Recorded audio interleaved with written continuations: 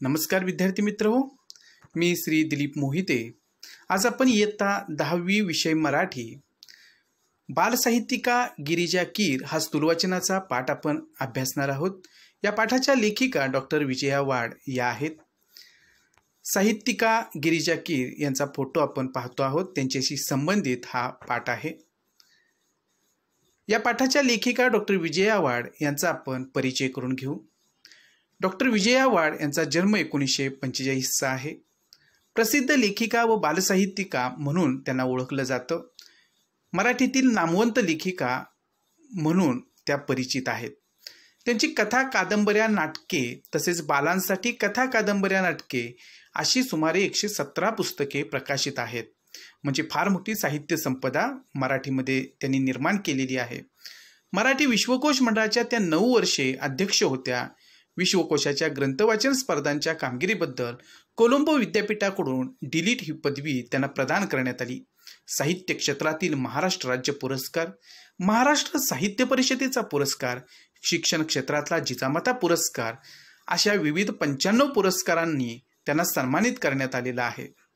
सन 2007 साली सांगली येथे झालेल्या मराठी बालकुमार साहित्य संमेलनाच्याही त्या अध्यक्ष होत्या।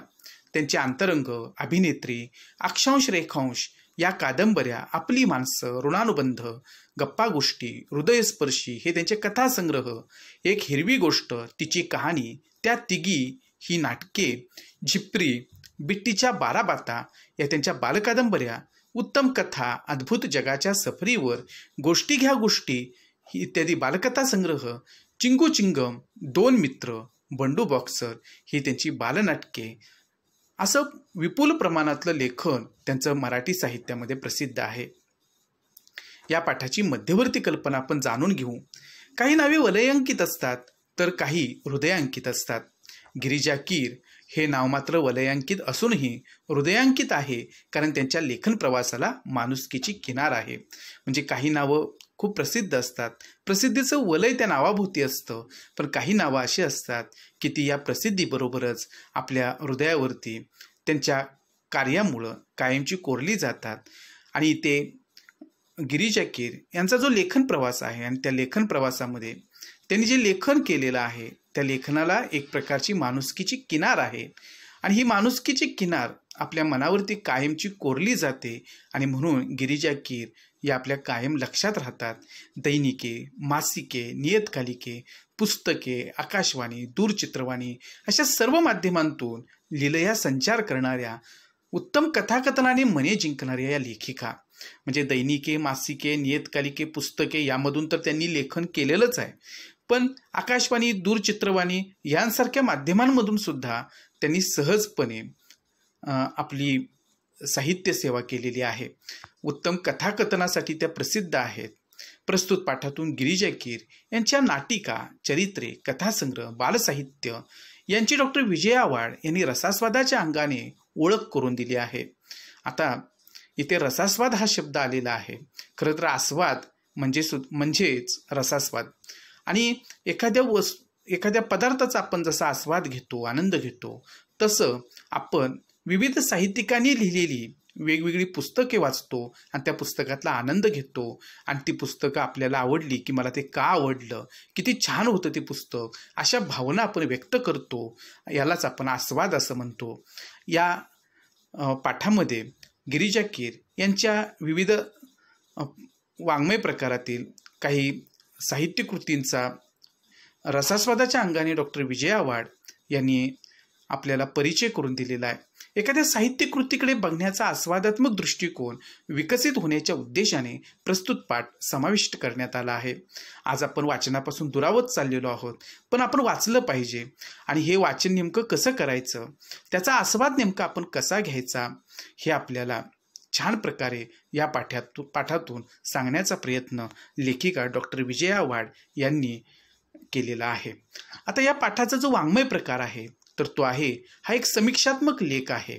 आता इथे हा जो काही समीक्षा शब्द आलेला आहे तर त्याचा अर्थ अवलोकन, म्हणजे आपण एखाद्या पुस्तकाचं अवलोकन करतो, त्याचा पूर्णांशाने अभ्यास करतो आणि ते पुस्तक आपल्याला का आवडलं असेल तर त्याची काय कारणं आहेत हे सगळं आपण त्याच्यामध्ये लेखन करतो.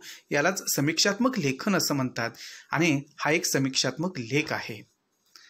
आपण या पाठाला सुरुवात करण्यापूर्वी या पाठामागील भूमिका काय आहे लेखिकेची ते समजून घेऊ. प्रसिद्ध लेखिका गिरिजा कीर यांच्या नाटिका, चरित्रे, कथासंग्रह, बालसाहित्य यांची डॉक्टर विजया वाड यांनी रसास्वादाच्या अंगाने ओळख करून दिली आहे. यातून कोणतंही पुस्तक कशा पद्धतीनं वाचलं पाहिजे, त्यातून आनंद कसा घेतला पाहिजे याची आपल्याला जाणीव होते. या पाठाची आवश्यकता काय आहे तर एखाद्या साहित्यकृतीकडे बघण्याचा आस्वादात्मक दृष्टिकोन विकसित होण्याच्या उद्देशाने लेखिका डॉक्टर विजया वाड यांनी प्रसिद्ध लेखिका गिरिजा कीर यांच्या साहित्यकृतीचा आपल्याला इथे परिचय करून दिला आहे आणि आपल्याला मार्ग दाखवलेला आहे की तुम्ही जे पुस्तक वाचणार आहात तर ते कसं वाचायला हवं, त्याच्यातून कोणत्या गोष्टी आपण शोधायला हव्यात आणि त्याचा आनंद त्या पुस्तकाचा आपण कसा घेऊ शकतो हे सर्व आपल्याला या पाठाच्या माध्यमातून लक्षात येईल. आपण या पाठाला प्रत्यक्ष सुरुवात करू. लेखिका डॉक्टर विजया वाड यांनी सुरुवातीला आपल्याला रसास्वाद कोणत्याही कलाकृतीचा कसा घ्यायचा हे सांगितलेलं आहे. आपल्याला एखादी गोष्ट आवडली किंवा आवडली नाही तर त्या आवडीनिवडीचं विश्लेषण आपल्याला करता यायला हवे. त्या गोष्टीच्या चांगल्या गुणांचे किंवा तिच्यातील दोषांचे विवेचन करता यायला हवे. एखादं पुस्तक तुम्हाला खूप आवडलं तर त्यातल्या कोणत्या गोष्टी आवडल्या हे मांडणं म्हणजे रसास्वाद होय. एखादी गोष्ट आवडण्याची वा न आवडण्याची चिकित्सक अभ्यासपूर्ण विश्लेषण म्हणजे समीक्षा होय. कोणत्याही साहित्यकृतीची, कलाकृतीची समीक्षा करण्याची पहिली पायरी म्हणजे त्या कलाकृतीचा, साहित्यकृतीचा रसास्वाद घेणे आणि कोणत्याही कलाकृतीचा आस्वाद घेताना पुढील मुद्दे लक्षात घेणे आवश्यक आहे. आपल्याला इथे हा एखाद्या पुस्तकाचा रसास्वाद आपण कसा घ्यायला पाहिजे आणि चिकित्सकपणे म्हणजे अतिशय बारकाईनं, अभ्यासपूर्ण पद्धतीनं आपण ही कलाकृती कशी समजून घ्यायला पाहिजे हे आपल्याला काही मुद्द्यांच्या आधारे इथं सांगितलेलं आहे. आपण कोणतीही कलाकृती वाचत असताना त्या पुस्तकाचा वाङ्मय प्रकार कोणता हे लक्षात घ्यायला पाहिजे. कथा आहे, कविता आहे, कादंबरी आहे, नाटक आहे, तर त्या प्रत्येक वाङ्मय प्रकाराचा आपण विचार करायला पाहिजे. पुस्तकातील व्यक्तिरेखा आणि त्यांच्या स्वभावातील भारावून टाकणारे विशेष आणि आपण जे पुस्तक वाचतो आहोत त्या पुस्तकामध्ये ज्या व्यक्तींचं वर्णन केलेलं आहे, ज्या व्यक्तिरेखा आपल्यासमोर उभ्या केलेल्या आहेत तर त्यांच्या स्वभावामधले आपल्याला भारावून टाकणारे जी विशेष आपल्याला जे जाणवलेले आहेत ते आपण मांडू शकलो पाहिजे, समजून घेऊ शकलो पाहिजे. व्यक्तिरेखा सहजपणे फुलल्या की बारकावे कृत्रिमतेने टिपले आहेत, म्हणजे आपण वाचत असताना त्या साहित्यकृतीतील एखादी व्यक्तिरेखा ती सहजपणे साकारली गेलेली आहे की अतिशय कृत्रिम पद्धतीनं ती वर्णन केलेली आहे त्या व्यक्तीची व्यक्तिरेखा हे आपल्याला समजलं पाहिजे. आणि जेव्हा सहजपणे एखादी व्यक्तिरेखा आपल्यासमोर येते तेव्हा आपण भारावून जातो आणि आपण अतिशय आवडीनं ती व्यक्तिरेखा समजून घेतो आणि हेच खरं तर लेखकांचं वैशिष्ट्य असतं आणि त्यामुळं विशिष्ट लेखकांची विशिष्ट पुस्तकं आपल्याला खूप आवडत असतात, कारण त्याच्यामधलं जे लेखन असतं ते सहज लेखन असतं आणि त्याच्यामध्ये कुठेही कृत्रिमता नसते. कथानक आकर्षक व उत्कंठावर्धक आहे का हेही आपण पाहायला पाहिजे. म्हणजे एखादी कथा आपण केव्हा वाचतो जेव्हा ते आकर्षक असेल, आपल्याला वाचावीशी वाटत असेल, त्याच्यामध्ये पुढे काय घडणार अशी उत्कंठा असेल तर मग आपण ती कथा चांगली आहे असं समजतो आणि मग ती कथा आपण वाचतो. मग ती कथा त्या प्रकारे आहे का हा निकष आपण पडताळून पाहायला हवा. काव्यसंग्रह असल्यास कवितांचे भावसौंदर्य, विचारसौंदर्य व अर्थसौंदर्य कशातून जाणवते. म्हणजे आपण एखादी कविता अभ्यासत असताना, कारण आपल्या इयत्ता 10वीला सुद्धा हा घटक आहे, आणि कवितेतल्या ओळी आणि मग त्याच्यामध्ये त्या कवितेच्या ओळींमधून भावसौंदर्य कसं प्रकट झालं आहे, विचारांचं सौंदर्य कसं आपल्याला दिसून येतं, अर्थसौंदर्य कसं आपल्याला जाणवतं, हे सगळं आपल्याला कवितांचे जे विशेष आहेत तर तेही आपण निकष त्या विशिष्ट काव्यसंग्रहाला लावून बघायला पाहिजेत. लेखकाची भाषाशैली कशी आहे आणि जर भाषाशैली साधी सोपी असेल तर सगळेच जण वाचक ते पुस्तक वाचू शकतात. पण जर भाषाशैली दुर्बोध असेल, कळण्यास कठीण असेल, तर मग सहजासहजी ते पुस्तक आपण वाचणार नाही. तर हाही निकष आपण लावून पाहिला पाहिजे. पुस्तकाची सुरुवात व शेवट आकर्षक आहे का, आणि आपण जे पुस्तक वाचतो आहोत त्याची सुरुवात असेल, त्याचा शेवट असेल, तर तो खरंच आकर्षक आहे का, आणि आपल्याला वाचकाला ते पुस्तक वाचावंसं वाटेल किंवा सुरुवातीपासून ते शेवटपर्यंत ते पुस्तक हातातून ठेवूच नये असं वाटेल, तेव्हा ते पुस्तक त्या पुस्तकातली कथा असेल किंवा ज्या वाङ्मय प्रकारातलं ते पुस्तक असेल ते पूर्णपणे आपल्याला वाचावं असं वाटेल. पुस्तकातून मिळणारं चिरंतन मूल्य, कायमस्वरूपी टिकणारं मूल्य कोणतं वर्णन केलेलं आहे ते आपल्याला समजून घेता आलं पाहिजे. संदेश, त्या पुस्तकातून दिला जाणारा संदेश, उपदेश, तसेच कथानक व त्यातील आशय आणि कथानकाचा विषय या सर्वांचा मनावर एकत्रित परिणाम होतो का, म्हणजे ह्या सगळ्या गोष्टी ज्या सांगितलेल्या आहेत तर त्या आपल्याला एकत्रितपणे आपल्याला जाणवतात का ती कलाकृती वाचल्यानंतर, हे आपण रसास्वादामध्ये पाहिलं पाहिजे. आणि या पद्धतीनं आपण कोणत्याही कलाकृतीचा आस्वाद जो आहे तर तो घेऊ शकलो पाहिजे. म्हणजे पुस्तक नेमकं कसं वाचायला पाहिजे आणि वाचत असताना कोणत्या गोष्टी आपण लक्षात घ्यायला पाहिजेत, हे आपल्याला डॉक्टर विजय आव्हाड यांनी इथे अतिशय उत्तम प्रकारे सांगण्याचा प्रयत्न केलेला आहे. आपण आता प्रत्यक्ष पाठ पाहू. आज मी गिरिजा कीर यांच्या बालसाहित्याबाबत लिहिणार आहे. लेखिका म्हणतात की आज मी गिरिजा कीर यांनी जे बालसाहित्य मराठीमध्ये लिहिलेलं आहे तर त्याबाबत तुमच्याशी संवाद साधणार आहे. विपुल साहित्य निर्मिती करूनही गिरिजाबाईंच्या लेखनात तोचपणाचा दोष अभावानेही आढळत नाही, हे त्यांचे सर्वात मोठे यश आहे. म्हणजे एखादा लेखक असेल आणि त्याची जर पुस्तकं आपण बघितली तर काही वेळेला तोपणा आपल्याला आढळतो, कारण लिहिणारी व्यक्ती एकच असते. पण गिरिजाबाईंचं हे वेगळं वैशिष्ट्य आहे की त्यांचं प्रत्येक पुस्तक वेगळं आहे आणि लेखनामध्ये तोपणाचा जो दोष आहे तर तो आपण शोधला तरी आपल्याला सापडणार नाही. इतकं मोठं यश जे आहे तर ते ह्या लेखनामध्ये गिरिजाबाईंच्या आपल्याला दिसतं. त्यांची नाटुकली आपण वाचली तर आपल्या असं लक्षात येईल की चमत्कार, अद्भुत रम्यता या साऱ्यांपेक्षा बाईंना दैनंदिन जिव्हाळ्याचे प्रश्न खूप महत्त्वाचे वाटतात, आणि तेही बालकांच्या विश्वातले. म्हणजे लहान मुलांचं जे भावविश्व आहे तर ते भावविश्व अतिशय जिव्हाळ्यानं मांडण्याचं काम त्यांनी त्यांच्या लहान मुलांसाठीची जी नाटुकली आहेत, छोटी छोटी नाटकाची जी पुस्तकं आहेत तर त्याच्यातून ते त्यांनी मांडलेलं आहे. त्यांच्या काही बालनाटिकांकडे मी आपलं लक्ष वेधू इच्छिते, आणि इथे लेखिका डॉक्टर विजय आव्हाड यांनी गिरिजा कीर यांच्या काही बालनाटिकांचा उल्लेख केलेला आहे.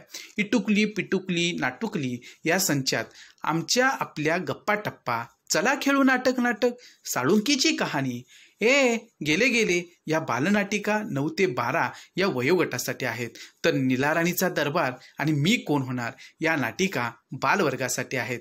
मला बालवर्गासाठी असलेल्या बालनाटिकांचे विशेष महत्त्व वाटते, कारण हा प्रांत पूर्णतः दुर्लक्षित असा आहे.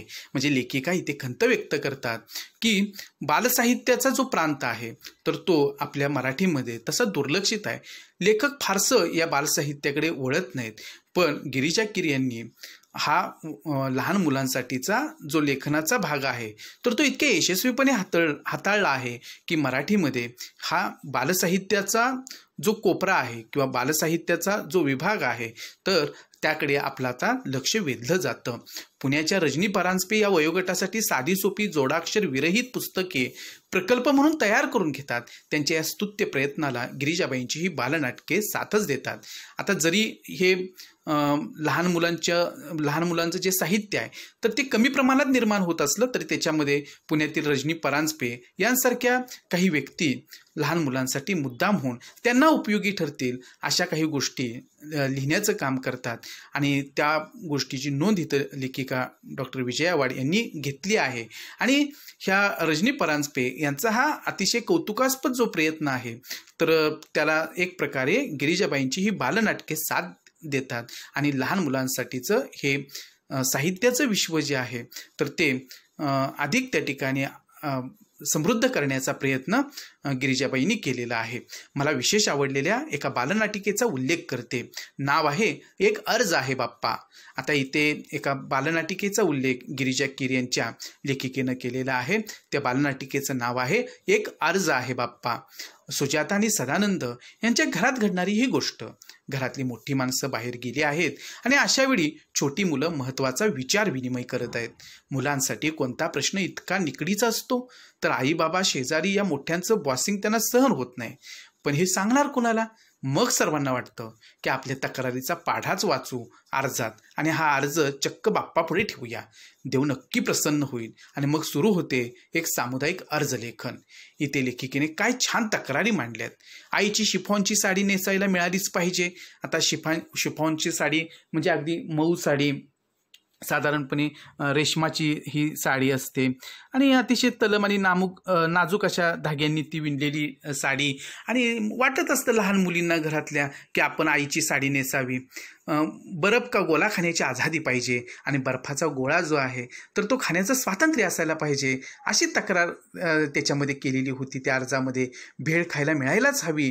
म्हणजे आपण पालक आपल्याला ज्या गोष्टी खायच्या नाहीत वगैरे सांगत असतात, नेमक्या त्याच गोष्टी आपल्याला खाव्याशा वाटत असतात आणि लहान मुलांच्या ह्या मनातल्या भावना असतात आणि त्या इथं व्यक्त झालेल्या आहेत. मधू, भाऊ, विनया ही मित्रमंडळीच कशी बाप्पाचं रूप घेऊन येतात आणि एकमेकांशी कशी भांडू लागतात, त्या प्रसंगात गंमत आली आहे. या नाटिकेला मुलांच्या मनाच्या खिडक्या उघडण्याचं कौशल्य लाभलं आहे. म्हणजे एक अर्ज आहे बाप्पा, ही छोटी नाटिका जी लहान मुलांसाठीची आहे, तर त्याच्यामध्ये ह्या छोट्या मुलांनी बाप्पाकडे काय काय मागायचं आहे, बाप्पाला कोणत्या गोष्टींचा अर्ज करायचा आहे आणि तो अर्ज ते करतायत आणि त्याच्यातून आपल्या मनातल्या ज्या भावना आहेत तर त्या मोठ्यांपर्यंत सहजपणे पोहोचवण्याचं काम ते करतायत.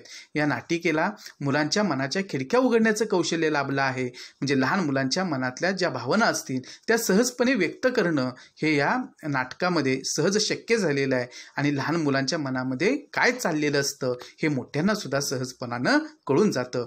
छोटे मोठे सारेच या नाटिकेच्या प्रयोगात रंगून जातील. नाटकाला जे दृश्य परिणाम असायला हवेत ती गिरिजाबाईंच्या नाटकात प्रभावीपणे दिसतात. मोजक्या पात्रांतून जिवंत दृश्य साकार करणे आणि बालप्रेक्षकांची मने जिंकणे ही अवघड बाब आहे, पण बाई ती लीलया पेलतात. आणि इथं नाटकाची जी वैशिष्ट्ये आहेत की नाटक कसं असायला पाहिजे, प्रभावीपणे त्याच्यातून कोणती दृश्य साकार व्हायला पाहिजेत आणि ही सगळी दृश्य जी आहेत तर ती केवळ साकार होऊन चालणार नाहीत, तर बालप्रेक्षकांची मनं ह्या सगळ्या गोष्टी जिंकायला पाहिजेत. आणि हे सगळं गिरिजा कीर यांच्या लेखनात दिसून येतं आणि म्हणून गिरिजा कीर यांचं हे लेखन जे आहे तर ते एका वेगळ्या धाटणीचं असल्याचं डॉक्टर विजया वाड सांगतात. आता आपण गिरिजाबाईंच्या बालांसाठी असलेल्या अन्य साहित्यकृतींकडे वळूया. म्हणजे आपण आत्ता जे बघितलं ते एक नाटुकलं बघितलं. आता गिरिजाबाईंनी लहान मुलांसाठी जे साहित्य लिहिलेलं आहे ते विविधांगी स्वरूपाचं आहे. आता इथे आपण जो साहित्य प्रकार गिरिजा कीर यांनी हाताळलेला आहे पुढचा तर तो बघूया. लहान मुलांच्या मनावर उत्तम संस्कार घडावेत म्हणून बाईंनी पुण्यश्लोक अहिल्या होळकर, तपस्विनी अनुताई वाघ, शिक्षणव्रती ताराबाई मोडक, संत गाडगेबाबा, महात्मा ज्योतिबा फुले अशी सुंदर सुंदर चरित्रे लिहिली आहेत. त्यांच्यातली सामाजिक बांधिलकीची भावना जणू मुलांच्या हृदयाला साथ घालते. त्या म्हणतात, थोरांनी केलेलं कार्य पुढं नेणं हेच त्यांचं खरं स्मारक. म्हणजे मोठ्या माणसांचं, म्हणजे इथे अहिल्याबाई होळकर असतील, अनुताई वाघ असतील, ताराबाई मोडक असतील, संत गाडगे महाराज असतील, महात्मा फुले असतील, या सगळ्या मोठ्या माणसांनी जे काम केलेलं आहे ते काम खऱ्या अर्थानं पुढे घेऊन जाणं, त्या कामाच्या पण खरं तर वारसदार बनणं आणि पुढच्या पिढीमध्ये सुद्धा ते सगळं काम नेऊन पोहोचवणं हेच खरं तर त्यांचं स्मारक आहे.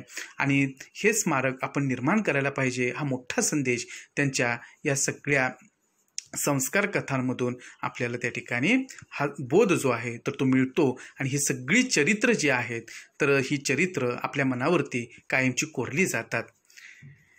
प्रत्येक चरित्रात त्यांनी एक एक महत्त्वाचा विचार मांडलाय. उदाहरणार्थ महात्मा ज्योतिबा फुले यांच्या चरित्रात गिरिजा कीर लिहितात, प्रत्येक सुशिक्षित स्त्रीला आपल्याला लिहिती बोलती करणाऱ्या या पित्याचं ऋण कधी विसरता येणार नाही. महात्मा ज्योतिराव फुले यांनी मुलींच्या शिक्षणासाठी केलेले प्रयत्न आपल्याला सगळ्यांना माहिती आहेत.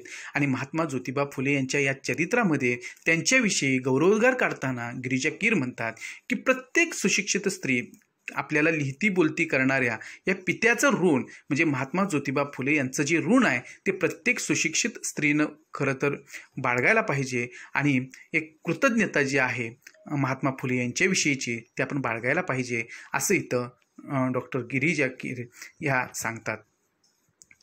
ताराबाई मोडक या शिक्षणवृत्ती स्त्रीबद्दल लिहिताना त्या म्हणतात, आपण ताराबाई मोडक, अनुताई वाघ, यांचा संदर्भ जो आहे तो इयत्ता 9वीतील एक होती समयी नावाचा जो पाठ आहे, तर त्या पाठामध्ये आपण त्यांचं कार्य समजून घेतलेलं आहे. ताराबाई मोडक या शिक्षणवृत्ती स्त्रीबद्दल लिहिताना त्या म्हणतात की माणसं ओळखून त्यांचा योग्य कामाला उपयोग करणं ही ताराबाईंची खासियत आहे. म्हणजे माणसांना ओळखायचं आणि योग्य काम त्यांच्याकडून करून घेणं हे खरं तर ताराबाई मोडक यांच्या कामाचं एक आगळं वेगळं वैशिष्ट्य होतं. खरं आहे, मोठी माणसं हिऱ्याची पारख करू शकतात आणि मोठीच माणसं खरं तर माणसांची पारख चांगली करू शकतात. आणि ताराबाई मोडक यांना माणसांची पारख करण्याची एक वेगळं कौशल्य कसब त्यांच्याकडे होतं. ताराबाई मोडक यांचा वसा पुढे चालवणारे अनुताई वाघ यांचे चरित्र सादर करताना गिरिजाबाई म्हणतात, ज्या भागात काम करायचं त्या भागातली मुलं शिकती आणि शिक्षणासाठी येती करणं. किती सुंदर वाक्य आहे बघा, की ज्या भागामध्ये आपल्याला काम करायचं आहे. खरं तर अनुताईंनी आदिवासी भागातील मुलांसाठी कोसबाडच्या टेकडीवर आपलं हे शिक्षणाचं काम सुरू केलेलं होतं. मग या भागातली मुलं शिकती आणि शिक्षणासाठी येती करणं म्हणजे ही मुलं शिकली पाहिजेत, पण त्यासाठी ती पहिल्यांदा यायला पाहिजेत, शाळेमध्ये यायला पाहिजेत. त्या परिसरातल्या जीवनावश्यक अडचणी लक्षात घेणं आणि मग ती येण्यासाठी त्या परिसरामध्ये ह्या मुलांच्या जगण्यामध्ये काही अडथळे निर्माण झालेले असतील, जीवनावश्यक काही अडचणी त्यांच्या असतील तर त्या समजून घेणं, कार्यानुभव शिकवताना रोजगाराची संधी उपलब्ध करून देणं आणि मग त्यांना आवडेल असं शिक्षण जे आहे तर ते त्यांना द्यायला पाहिजे आणि ते आपलं पोटही भरू शकतील आणि त्यांना वेगळं काहीतरी करण्याचा आनंदही मिळेल, त्यांचं शिक्षणही होईल, पोटही भरेल,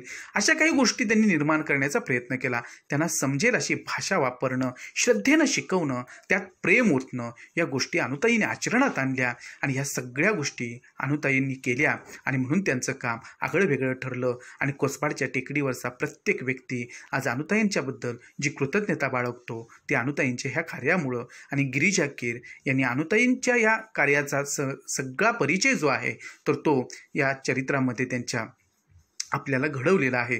जन्मभर ते कार्य पुढे नेण्यासाठी सळसळत्या रक्ताची तरुण मुलं पुढे येवत हेच अनुताईंचं खरं स्मारक ठरेल. आणि अनुताईंचं खरं स्मारक जर कोणतं असेल तर अनुताईंनी उभारलेलं जे आदिवासींच्या शिक्षणाचं जे काम आहे तर ते पुढे घेऊन जाण्यासाठी सळसळत्या रक्ताची तरुण मुलं त्यांच्यापासून प्रेरणा घेऊन पुढे यायला पाहिजेत. असं जर घडलं तर ते खरं अनुताईंचं स्मारक ठरेल असं गिरिजाबाई इथं आपल्यासमोर त्या भावना ज्या आहेत तर त्या व्यक्त करतात. संत गाडगेबाबा यांच्या चरित्रातील हा संदेश बघा. मुलांनो, संतपद प्राप्त व्हायला चमत्कार करावे लागत नाहीत, विभूती लावून ध्यानस्थ बसावे लागत नाही, अंगारा लावून आपल्याला कुठेतरी त्या ठिकाणी जाऊन वनामध्ये ध्यानस्थ बसावं लागणार नाही, पहाडात निघून जावं लागत नाही. लोकांत राहून लोकजागृती कशी करावी हे संत गाडगेबाबांनी दाखवून दिलं आणि म्हणूनच ते महान संत होत. आणि गाडगे महाराजांनी आपल्या हातामध्ये झाडू घेऊन अख्खा गाव स्वच्छ केला. गाव स्वच्छ करण्याबरोबरच लोकांची मनं सुद्धा स्वच्छ केली. आणि आपल्याला हे करत असताना लोकांमध्ये राहून हे सगळं काम करायला पाहिजे आणि लोकांचं हे प्रबोधन घडवून आणण्याचं काम आयुष्यभर गाडगे महाराजांनी केलं. आणि म्हणून त्यांच्या चरित्रातला हा जो संदेश आहे की आपल्याला संतपदाला पोहोचायचं असेल तर कुठले चमत्कार आपल्याला करावे लागणार नाहीत किंवा कुठला अंगारा दुपारा लावून आपल्याला ध्यानस्थ बसावं लागणार नाही, तर आपल्याला हे सगळं करण्यासाठी लोकांमध्ये जावं लागेल, लोकजागृती करावी लागेल आणि गाडगे महाराजांच्याकडून हे आपण शिकलं पाहिजे असा संदेश या संत गाडगेबाबांच्या चरित्रातून गिरिजाबाईंनी आपल्याला दिलेला आहे. आणि म्हणून त्यांचं हे बोधप्रद साहित्य जे आहे तर ते आपल्याला आवडतं. दुःखाच्या अग्नीत होरपळूनही शुद्ध सोन्यासारख्या लखलखणाऱ्या माता अहिल्याबाई होळकर यांच्या चरित्रात त्या लिहितात, प्रजेला पुत्रवत मानून अपार सुख देणाऱ्या, दानधर्म करणाऱ्या अहिल्याबाई सदैव इतरांसाठी जगल्या. एखाद्या अचल दीपस्तंभासारख्या त्यांचं जीवन गंगाजळासारखं निर्मळ होतं. आणि आपल्याला अहिल्याबाई होळकर त्यांनी ज्या परकीय आक्रमण होतं त्या परकीय आक्रमण मोडून टाकणं आणि आपली जी मंदिरं आहेत त्या मंदिरांचा जीर्णोद्धार करणं फार मोठं काम जे आहे ते अहिल्याबाई होळकर यांनी एक स्त्री असून सुद्धा केलं. आणि इतिहासामध्ये ही त्यांची नोंद जी आहे तर ती झालेली आहे. आणि अशा अहिल्याबाई होळकरांचं हे सगळं काम जे आहे तर ते दीपस्तंभाप्रमाणे आहे आणि गंगेच्या पवित्र पाण्यासारखं आहे, निर्मळ आहे असं त्या ठिकाणी आपल्याला गिरिजाबाई कीर सांगतात. अशा प्रकारे प्रत्येक चरित्रातून गिरिजाबाईंनी मुलांना एक प्रत्येकारी संदेश दिला आहे. मुलांना पचेल, रुचेल अशी सोपी पण हृदयाला हात घालणारी भाषा वापरून त्यांनी चरित्रलेखनाला एक नवा आयाम दिला आणि चरित्रलेखन कसं असावं हे आपल्याला गिरिजाबाईंच्या ह्या चरित्रलेखनातून दिसून येतं. गिरिजाबाईंनी बालांसाठी विपुल कथाही लिहिली आहेत. तू सावित्री हो या पुस्तकात एकूण 8 कथा आहेत.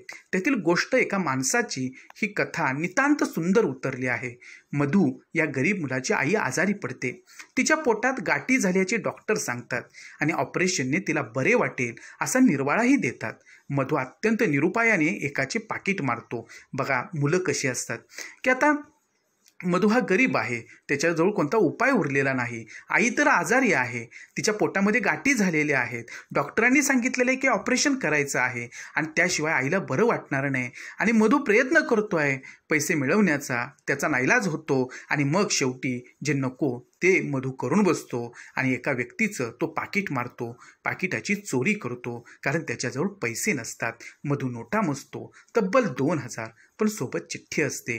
ते पाकीट तो उघडतो, पाकिटामध्ये 2000 रुपये मिळतात आणि त्याचबरोबर एक चिठ्ठी असते आणि चिठ्ठीमध्ये लिहिलेलं असतं, प्रिय आनंदा, सोबत 2000 रुपये पाठवतोय. आईचं औषध पाणी नीट कर, मी येत नाही, तेवढेच पैसे वाचतील, आईच्या उपयोगी पडतील. खाली पत्ता आणि त्या चिठ्ठीमध्ये जे होतं ते जेव्हा मधू हा वाचतो तेव्हा त्याच्या लक्षात येतं की अरे मी ज्या व्यक्तीचं पाकीट मारलं तर तो सुद्धा आपल्यासारखाच आहे आणि त्यानं सुद्धा पैन जमा केलेले आहे आणि आपल्या आईचं औषध पाणी चांगल्या प्रकारे करण्यासाठी आपल्या गावाकडं ते पैसे पाठवण्यासाठी जमा केलेले होते आणि तो पाठवणार होता आणि तोपर्यंत आपण ते त्याचं पाकीट मारलं, पाकीट चोरलं. आणि ह्या लहान मधूला की त्यानं सुद्धा ही जी काही गोष्ट केलेली होती, नाईलाजाने केलेली होती, मधूला खूप वाईट वाटलं. या पत्राने मधूचे डोळे उघडतात.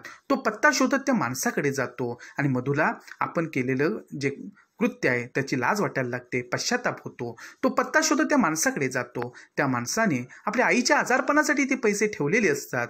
मधू आपल्या वाईट कृत्याची कबुली देतो, पण तो मनुष्य ते पैसे मधूला परत करतो. आजच आई गेल्याची तार आली, आता मी या पैशाचं काय करू? तुला हे पैसे कामी येतील. तुझी आई बरी झाली तर माझीच आई बरी झाली असा आनंद मिळेल मला. मोठ्या मनाचं हे दर्शन विस्मयचकित करणारं आहे.